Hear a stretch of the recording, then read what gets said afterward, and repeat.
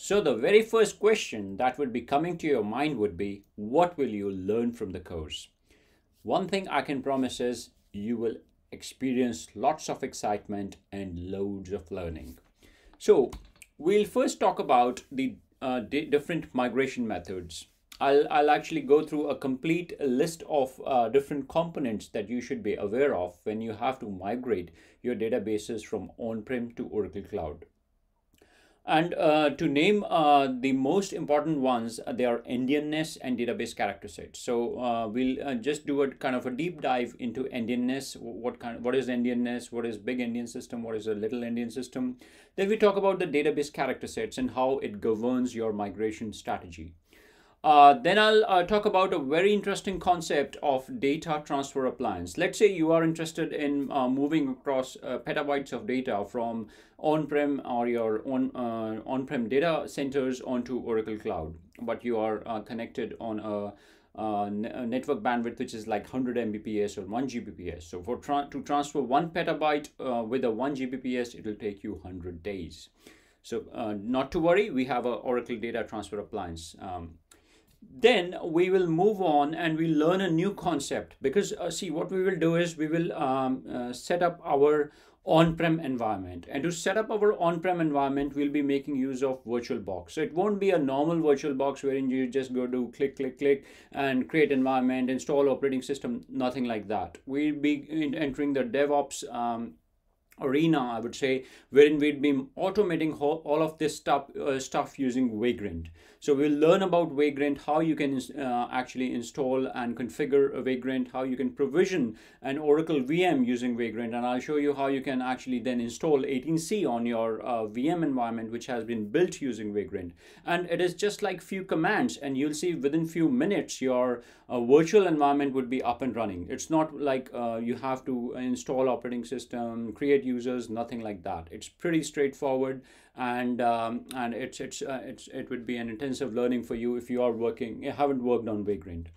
Then we will move into the Oracle Cloud side. So our setup of on-prem is done. Then we move on to the setup of our database in Oracle Cloud. I'll talk about what are compartments. How do you create a VCN, which is the virtual cloud network, with very important terminologies. You need to have good in-depth understanding of these concepts. I will show you how you provision your database in the OCI, which is the second gen of cloud. And once we have done that, I'll show you the concept of the setting up of SSH connectivity, because you have to have passwordless communication between your on-prem server to the Oracle Cloud machine. And then we move on, and why you would be enrolling to the course, because I'll be going through the complete deep dive of database migration methods. And what we will do is we will first try and understand the method. Then I will show you the entire workflow, how things work, because certain things have to be done on the on-prem side and certain other things have to be done on the Oracle Cloud side. So I have divided this entire thing or entire set of steps into a workflow, which will show you the end-to-end steps that you have to take. And for every method at the end, there will be a complete demo, which will show you how you will migrate your environment from on-prem, which is the Oracle database running on-prem, and how you migrate to the Oracle database, which is in the cloud. And it's like almost 10 different exciting strategies, I would say. I know a lot of DBAs might not have worked on this. These are like data pump conventional export-import, data pump transportable tablespace. Then we have data pump full transportable, another exciting feature which is similar to transportable tablespace, but again it's different.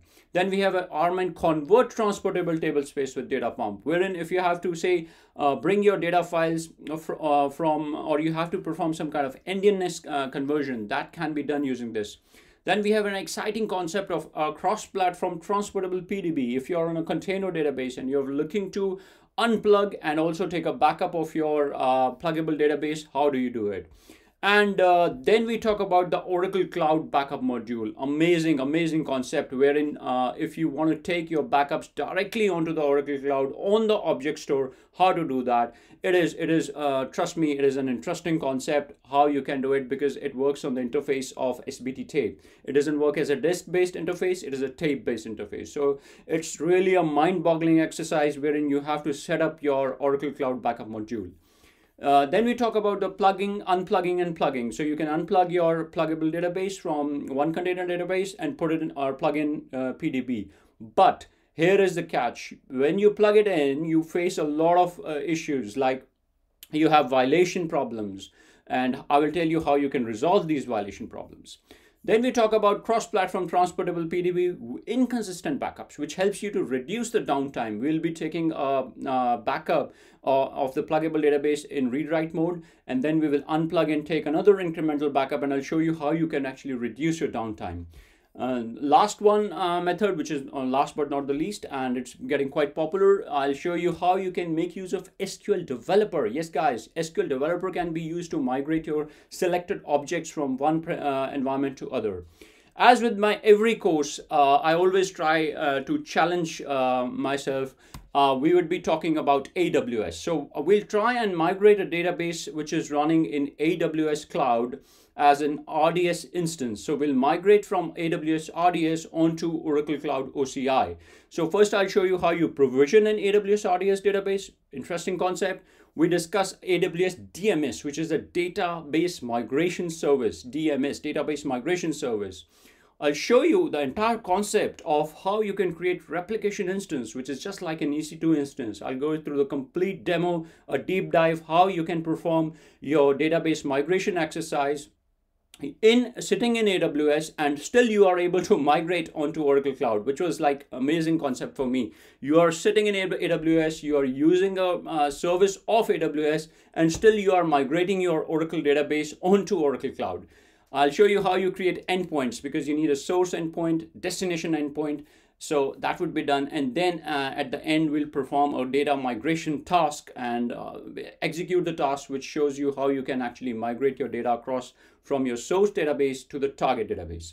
So guys, does that all sound interesting to you? Hopefully it does. So I shall look forward to see you in the course. Happy learning.